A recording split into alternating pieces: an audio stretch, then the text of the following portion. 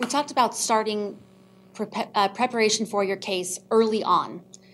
We know that those that are prosecuting a contempt have to prove all of the elements beyond a reasonable doubt. Again, another area that family law attorneys are not used to having to establish, beyond a reasonable doubt. So make sure you understand exactly what that burden is, beyond a reasonable doubt. And then understand, is this something that is even helpful for my client, this being an actual contempt action?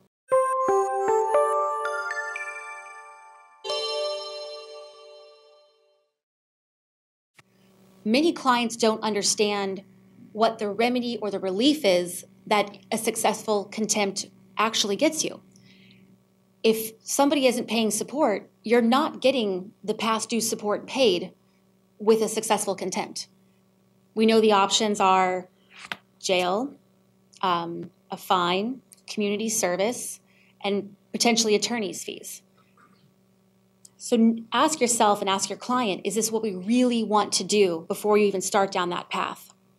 If you are going to go down that path, you've got to understand your limitations on evidence, including not being able to call the citee or the citee's attorney as a witness in the case.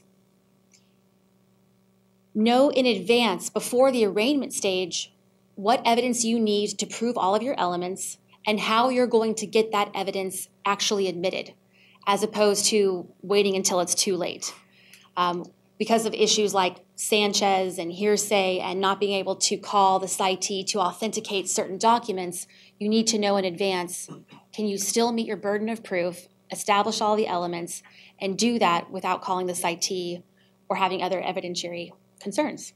Just to follow up on for a second on not calling the citee, because that's maybe a little foreign.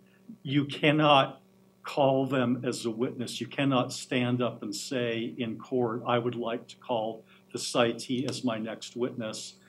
If you did that in a criminal case, that would be, and these are criminal cases, prosecutorial misconduct.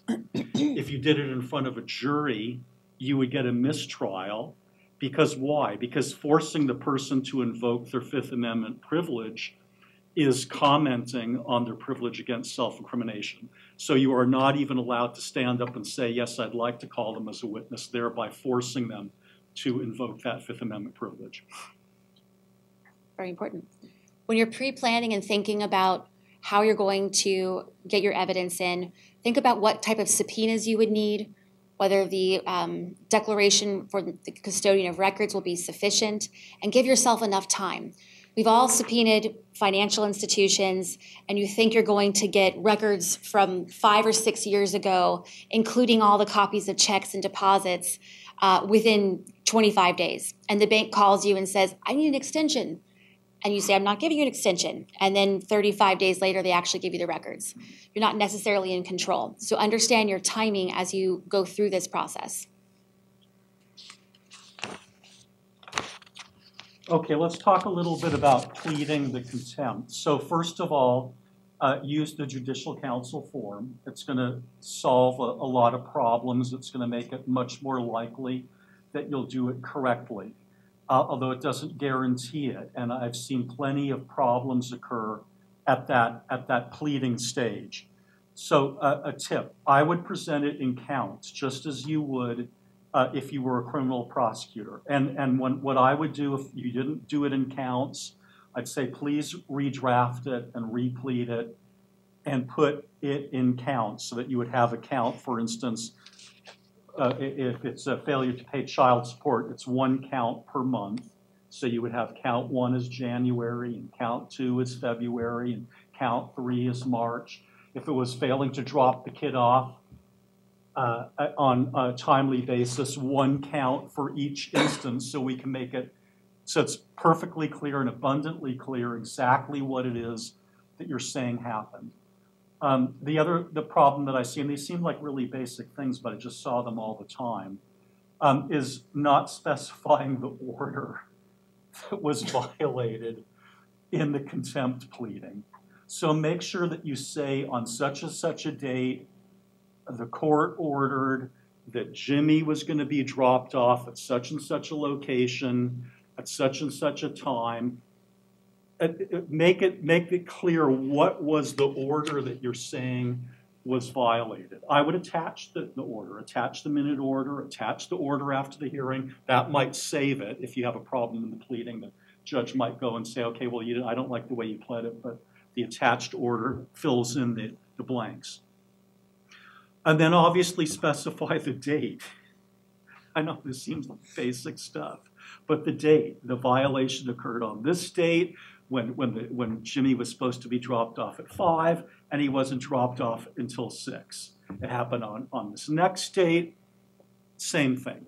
So just make sure that you're very, very specific, just like you would be if you were a criminal prosecutor. If you could ever get a hold of a criminal complaint, it's not that difficult to do. Just kind of look and see how basic. They're really basic.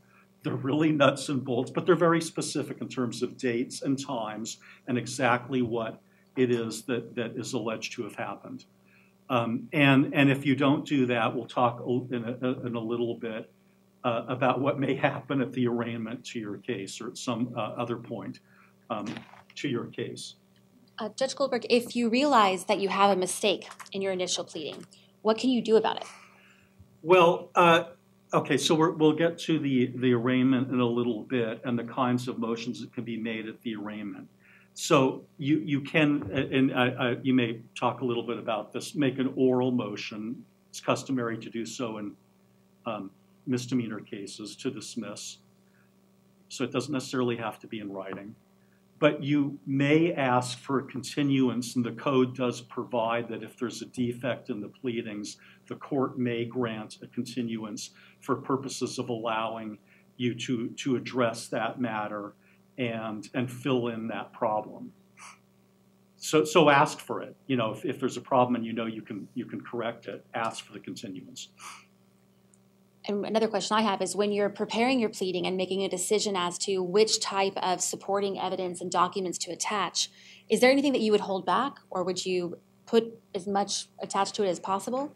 I don't think you need to overwhelm the court with too much detail and, you know, every last our family wizard communication. But the key things, the order in particular, maybe if there's some key documents that you're going to rely on, like the text saying, our family wizard saying, I don't care what the judge said, I'm going to deliver Jimmy back whatever I want to, you know, that kind of juicy piece of evidence. But be a little bit selective because you want to make it clear. One way of making your case clear is by making it simple. If you have an overwhelming amount of information, you may be conveying the idea that there's not a lot there. Another question for you. With the initial pleading, if you're asking for attorney's fees, would you recommend adding a Keach declaration, or is it just premature to do that? I don't think you need to add the Keach declaration as on the original pleadings, but should have one by the end of the trial, and try to ask the judge when he or she wants it during the pretrial phase or at the arraignment phase. I mean, quite frankly, the Keach declaration, if the other side objects to it, probably isn't admissible because it's hearsay. I mean, maybe they won't object. Judge probably wants to see it anyway, but if push comes to shove, it is hearsay. Well, moving on to the specifics of an arraignment. Before getting to the arraignment phase, the citee will have been personally served with the pleading itself. That'll have a clear date of when that arraignment will be. Talk your client through what that process is going to be like. Show him Judge Goldberg's Chapter 8. Give that client some confidence that you know what you're doing, of what will happen in terms of pleading guilty or not guilty. Your client may also ask you, do I really have to go? Do I really have to show up and be there in person? And there is a particular Penal Code Section 977, a procedure where the counsel for the citee can be authorized to be present, only be present at the arraignment and not the party himself or herself. But best practice is have the citee actually there and present. So the citee understands what's at issue and what will happen next. Just a better practice.